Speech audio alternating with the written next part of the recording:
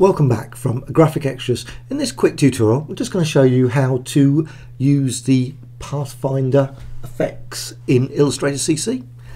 Now, if you go to Pathfinders, and I've just got some designs here, obviously some text, and in front of it, just a basic shape. Just going to select that, and I'm just going to go over to Effect, Pathfinder, and Add. Now, it doesn't actually seem to do anything. You think, oh, that's crazy. It's got here mixed appearance, mixed objects, add. That's all it's done. Now, to actually get this to work is not doing that. You have to go to Undo Pathfinder. Obviously, go back to the start. Got these two paths, well, actually, obviously multiple paths. Object, Group. That's the first thing to do.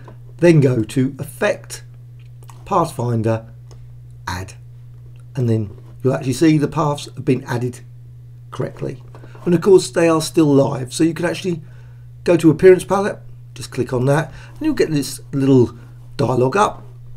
And obviously, since the text is actually behind, I'm just going to go minus back, and you'll actually see the text cuts into the path that's in front.